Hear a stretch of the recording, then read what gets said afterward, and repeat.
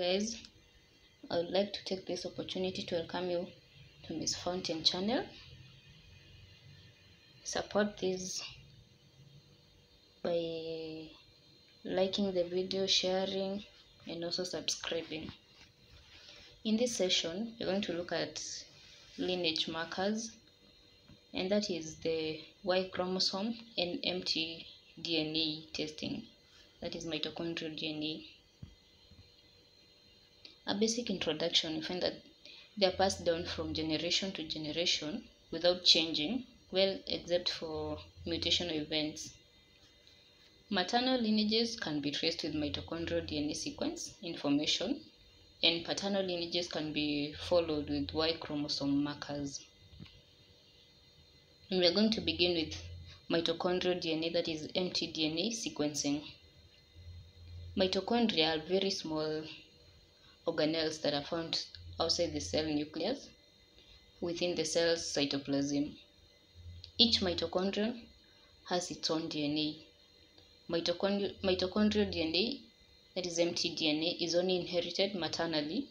Therefore, it's not unique to any one person, because you find that a mother and her child have the same mitochondrial DNA. And each individual will share the same mitochondrial DNA sequence with their mother, their siblings, as well as other maternal relatives. Because of the shared mitochondrial DNA profile between maternal family members, mtDNA is not as discriminating as the nuclear DNA analysis, because nuclear DNA analysis is specific to one person. However, mitochondrial DNA has several properties that make it useful in forensic science. We are going to look at them. Mitochondrial DNA is circular in shape, in contrast to nuclear DNA, which has a long linear configuration that is packaged into chromosomes. Mitochondrial DNA's circular shape enables it to be stable over time, because it's less susceptible to degradation. There are also many copies of mitochondrial DNA per cell than the nuclear DNA, making mitochondrial DNA testing more sensitive than the nuclear DNA testing. And this stability and additional sensitivity allows mitochondrial DNA to be utilized in cases that involve skeletonized remains or even old biological samples that are not able to yield a nuclear DNA profile.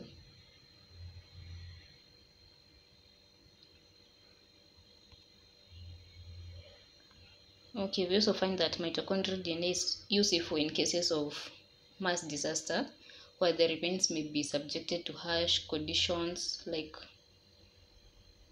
maybe salty water. There could be charring or even other elements that cause the DNA to degrade. And as a consequence of the maternal inheritance of mtDNA analysis allows for the comparison of remains to more distantly related individuals than the nuclear comparisons allows. mtDNA is going to allow, you can compare anybody as long as they are from the same maternal lineage. And this aspect is helpful in cases where no immediate family members are available to supply a reference sample.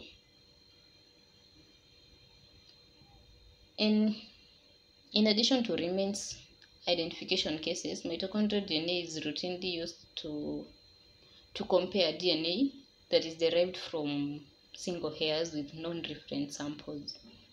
Hairs with intact roots can yield enough nuclear DNA for STR analysis, but hairs without available roots will typically be unable to produce any analyzable nuclear DNA. Even very small cat hairs are capable of generating a mitochondrial DNA profile for comparison. And because mtDNA analysis is time consuming, that is one of its limitations, and it's not statistically discriminating as nuclear DNA, mitochondrial DNA analysis is usually only performed on hair or other evidence when there is no other physical evidence that is available for investigation.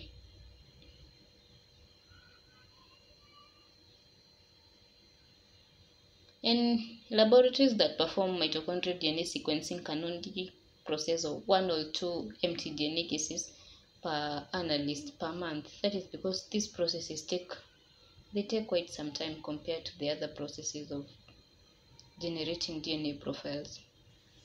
mtDNA analysis for criminal cases can only be performed when a reference sample is available for comparison.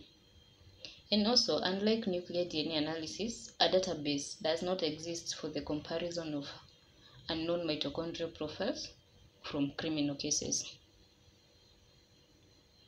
Now we are going to look at Y chromosome STR analysis. Because many sexual assault cases involve the DNA typing of a semen donor, and most case samples are a mixture of a complainant and semen donor sources, a technology focusing on the Y chromosome, which is only present in males, has been developed.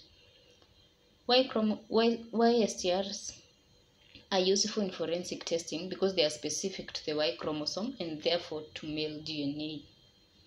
Y STR analysis is able to simplify interpretation in cases where there is a mixture of male and female DNA by focusing on the male portion of DNA only.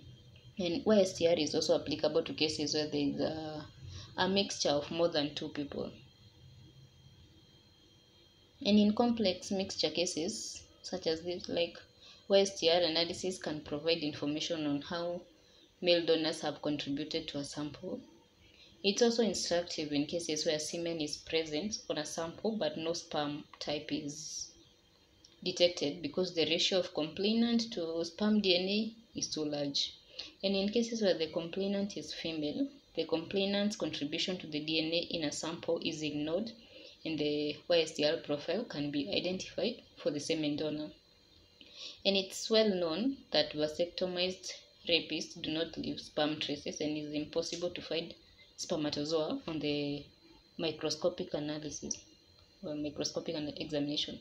And in such cases, YSTR profiling is very useful, offering information regarding the identity of the rapist.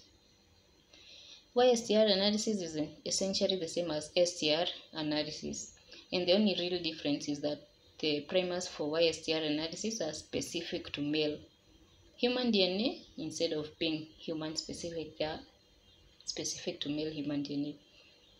And male specific quantification kits have been developed to determine the amount of male DNA, and we have limitations for this. Y chromosome is inherited uniparental, that is meaning it's passed from father to son. Therefore, the male relatives will have the same Y profile as other male members of the family. And for this reason, YSTR is not as statistically discriminating as nuclear DNA. Consequently, YSTR analysis is usually employed as an extension of nuclear DNA testing to provide additional information and will not replace the additional nuclear DNA testing. There is also no searchable database for comparing unknown STR profiles from crime scenes to known individuals. For YSTR casework to be useful, a reference sample must be available for comparison. Those are the lineage markers that we have, that is mtDNA.